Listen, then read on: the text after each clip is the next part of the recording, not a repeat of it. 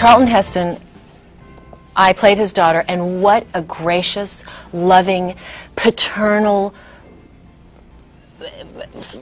vividly wonderful man to work with. He was so good to me.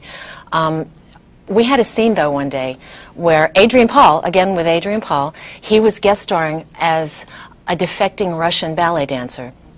And in the scene, we're shooting at a hotel in Century City, and in the scene, he jumps out of the 5th-story window of his hotel room and lands on the ground.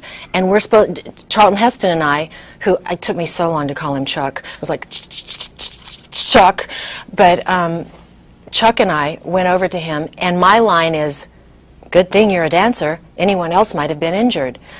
And after rehearsal, I turned to Chuck and I said, "Dude, I hate to complain, is it me or is this like the stupidest line ever?" And he said, he got the scripts before any of us, he said, "Dear, it was my line, but there's no way I was going to say it."